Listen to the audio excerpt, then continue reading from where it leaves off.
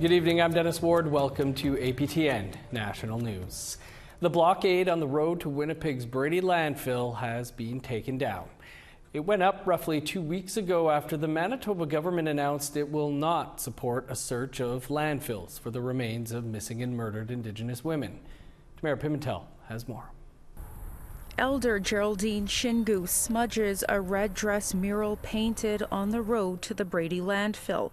It's where a blockade stood moments before. They just come in and sweep everything away, but they didn't sweep away all our prayers. They didn't sweep away all our voices or our way. We're still going to carry on. The City of Winnipeg removed the blockade Tuesday morning in response to an injunction order that was granted last week. Inspector Gord Spado with Winnipeg Police says it was done in a peaceful way. Protesters removed things they wanted to keep off of the roadway, and that allowed the city to come in and assist us in removing the material that was still blocking the road. Protesters had been blocking the road for 2 weeks after Manitoba's Premier Heather Stephenson made the decision to not search the Brady or Prairie Green landfills. It is believed that Morgan Harris, Mercedes Myron, and Buffalo Woman can be in either landfill. At a press conference on Monday, experts told the media that a search is feasible and has been done many times before. And those calling on a search say it isn't over. Derek Nepenak is chief of Pine Creek First Nation and a cousin to Tanya Nepenak, whose remains may also be in the Brady landfill.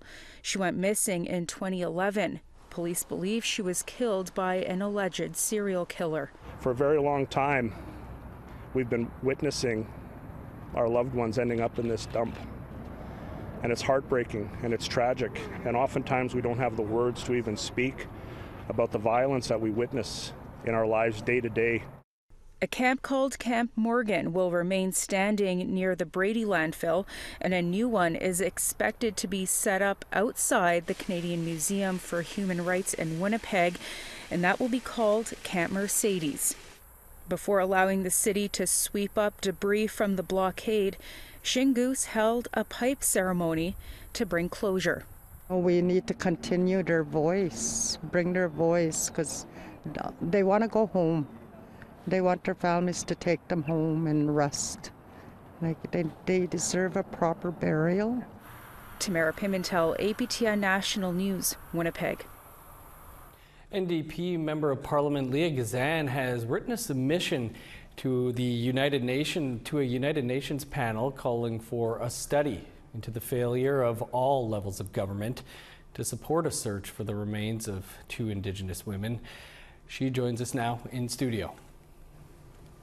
Leah, thanks for taking some time for us. Let's start with the developments today, though, and the removal of the blockade at the Brady landfill. Just your thoughts on that coming down less than 2 weeks after it went up. Well, I think the bigger point here is the fact that, families are having to plead with all levels of government to seek justice for their loved ones is unfortunate. Certainly the protests so far have been peaceful, and I know that there's plans to move to the Human Rights Museum with support from folks at the Human Rights Museum, and I continue to support the need to search the landfills. Now, you've recently written the United Nations to call for action. Can you tell us about that? Well, I actually wrote a submission to the Special Rapporteur back in February about the failure of all levels of government in responding to the crisis of murdered and missing Indigenous women and girls. This is a follow-up to the submission I made in February to the expert mechanism on the rights of Indigenous peoples to review the need for a study for international oversight of the search of the landfills because of examples of ongoing systemic violence. Certainly the women that were victims that we're currently searching for, Mercedes Myron, Morgan Harris and Buffalo Woman were all victims of failures of systemic racism.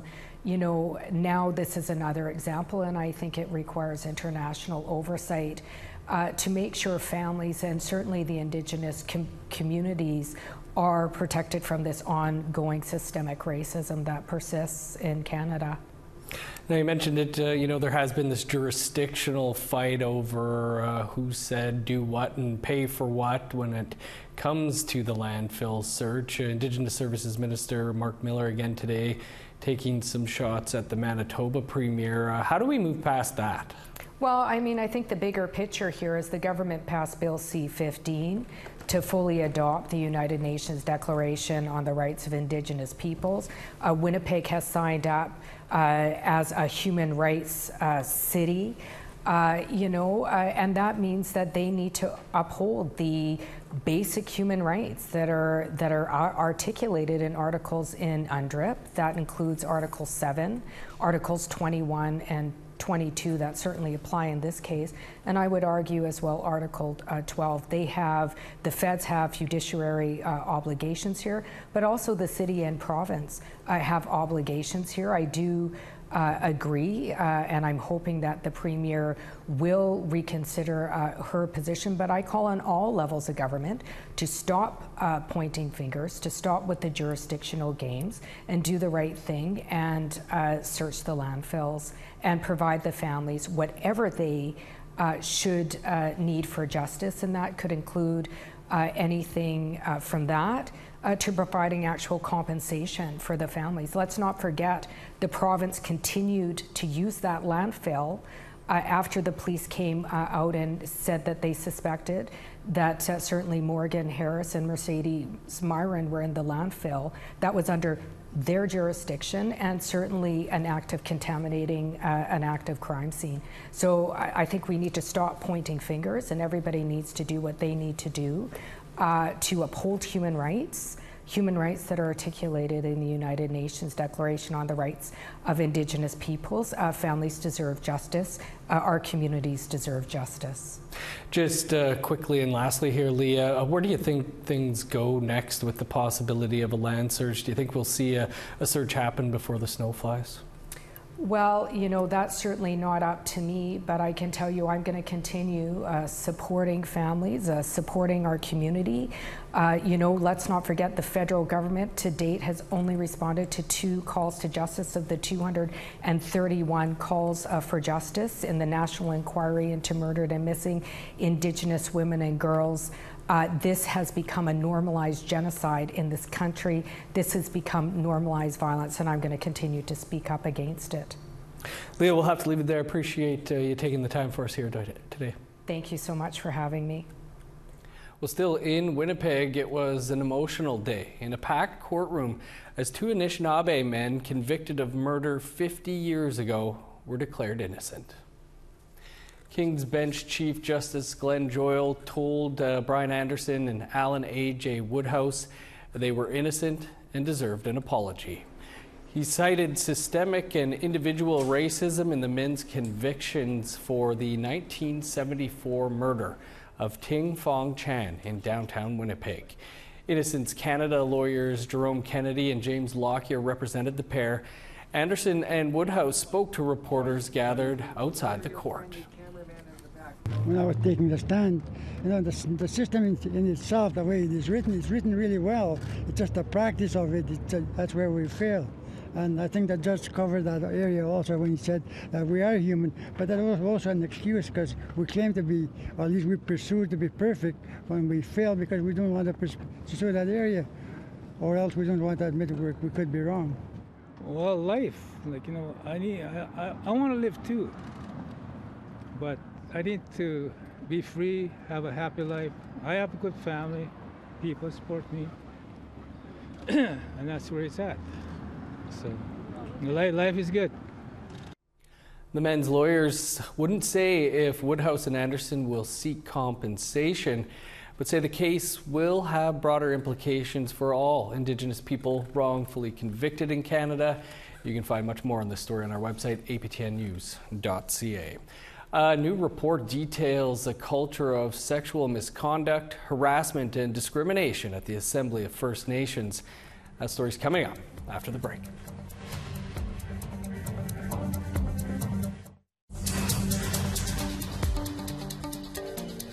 Welcome back. With the issue of missing and murdered Indigenous women and girls in the forefront for many years now, some say it's time for another inquiry, this time with a focus on men and boys. APTN's Tamara Pimentel spoke with a mother bringing her son's story to Parliament Hill.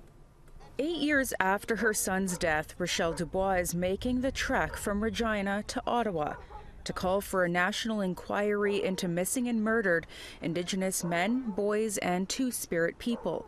Our family was deeply affected by the healthcare system, by the justice system, by the education system, all of it. We're tired of being mistreated. Making a stop in downtown Winnipeg, Dubois speaks of her son, Haven Dubois, who at just 14 years old died in 2015. Haven drowned in a creek in Regina during school hours. A coroner's report found marijuana to be a contributing factor and deemed his death accidental. Rochelle feels it was not an accident and has been calling on the Saskatchewan Coroner's Service for an inquest into her son's death.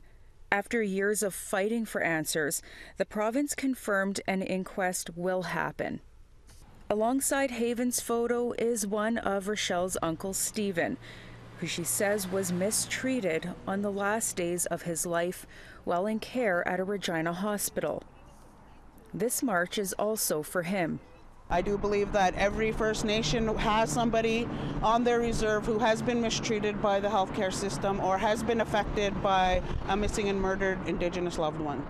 APTN first met Rochelle at a camp outside the Saskatchewan legislature in 2018, a demonstration in response to the deaths of Colton Bushy and Tina Fontaine and the acquittals of the accused in both cases. But for Rochelle, it was also a fight for her son. In Winnipeg, Sandy Banman supports the call for a national inquiry into missing and murdered Indigenous men and boys. Her son, Carl Banman, was 31 years old when he went missing from Morden, Manitoba in 2011. His body was found in a creek outside of town. Banman has been a strong advocate during the MMIW movement, but says now it's time to switch gears. But I still feel like we have to start raising up our men. We have to start realizing that they're getting murdered at 2 or 3 times, 4 times the rate as the women, and they're just as sacred. The men are going missing for much different reasons, so I think there should be different things that they look at and try to prevent and solve what's going on. It's outrageous how many men are getting murdered. Sandy has never met Rochelle in person, but supports all that she is doing to bring the issue to light. For me, it feels like she's walking for my son too. She's walking for my Carlos too. Rochelle and her supporters have over 2,000 kilometers to go until making it to Parliament Hill, where they hope to meet with the Assembly of First Nations. A timeline for Haven's inquest is yet to be determined. The Saskatchewan government says the public will be notified at least 2 weeks before it is scheduled. Tamara Pimentel, APTN National News, Winnipeg. A new report was tabled at last week's Assembly of First Nations that highlights sexual orientation and gender-based discrimination within the organization. Here's Sarah Connors with reaction. Unwanted touching, bullying, and comments about pornography. They're just some of the findings of a new report on sexual orientation and gender-based discrimination within the AFN. The independent investigative review was presented to chiefs last week during the 44th General Assembly. It revealed a long-standing organizational culture of sexual misconduct, predatory practice, harassment, and discrimination. We had fallen into a culture of keeping our stories quiet and not taking action. The AFN Yukon region strongly supported a resolution to launch the review. It hopes its findings will showcase the need for change and healing within the organization. Leaders, and we need to create a safe environment for all individuals working to advance the issues of Indigenous governments and cultures. But I don't think this is something that only happens at the AFN.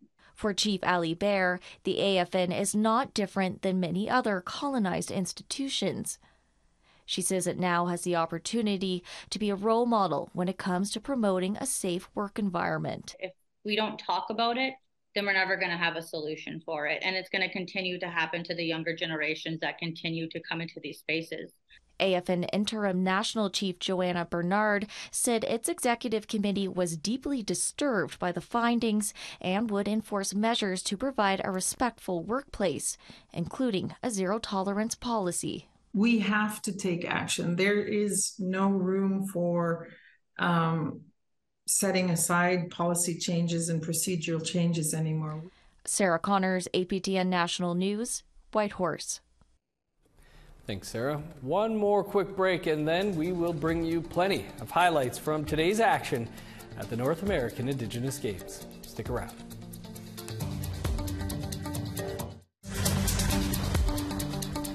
Welcome back. Time now for our photo of the day. Yesterday, you may remember we had an amazing photo of a teepee, and here's another. Teresa Trifo sent in this beauty. This teepee set up at the St. Louis Cultural Camp. We're not sure where that is. Let us know, because I see photos from there all the time. Send us your photos to be our next photo of the day to share at aptn.ca. Now let's take a look at tomorrow's weather forecast. Starting on the East Coast, 27 with showers in Halifax, 25 in Fredericton, rain and 19 in Kuujjuaq, cloudy and 22 for Nain, 25 with rain in Montreal, 22 and rain for Val-d'Or, 21 with cloud in Sault Ste. Marie, rain and 24 for North Bay, chilly 15 with showers in Thunder Bay, 20 and rain in Kapuskasing, 23 in Churchill, 19 in God's Lake, 25 with rain in Winnipeg, showers, and 23 in Dauphin. Rain and 22 for Regina, 18 with rain in North Battleford. 26 in Uranium City, 18 with showers for Meadow Lake. In northern Alberta, showers and 24 for High Level and Peace River. Rain in Edmonton and a high of 20, 28 under sunny skies for Lethbridge. Sun's out and 26 for Vancouver, 32 under the sun in Kamloops. Smoke and 23 for Prince George, 25 in Smithers. 27 with rain in Old Crow, 22 with showers for Whitehorse. The smoke will be around and 28 for Yellowknife and Fort Simpson. 22 for Sax Harbor, 25 in Inuvik. Sunny and 20 for Baker Lake, 17 in Whale Cove and Arviette, 12 in Resolute, 8 in Arctic Bay.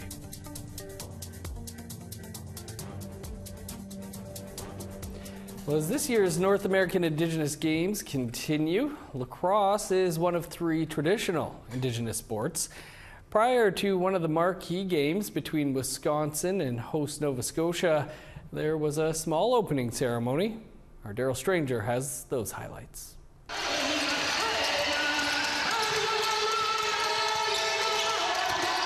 With cheers and support from the packed stands at the RBC Centre, the 16 and under men's Nova Scotia team entered the arena with a traditional dance. I'm so excited to welcome everyone here today. Following their entrance, there were words from Wagmatcook Chief Norman Bernard. A ceremonial face-off was the final step in the small ceremony before the game. The game between Wisconsin and Nova Scotia was tightly contested throughout, with plenty of hard-hitting action.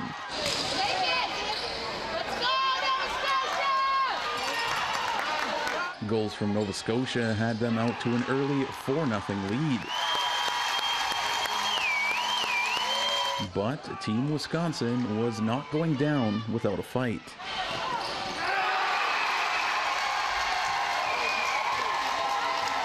The game remained close until the final buzzer. which saw the hosts walk away with a 7-5 victory. For Nova Scotia's Brody Boyd, to play in front of the home fans and family was an experience like no other. That was crazy. We never play in this rink, and the other ones don't got stands, so this was nice to play in. Yeah, just play for our family. Despite the loss, Team Wisconsin players said the atmosphere gave them energy throughout.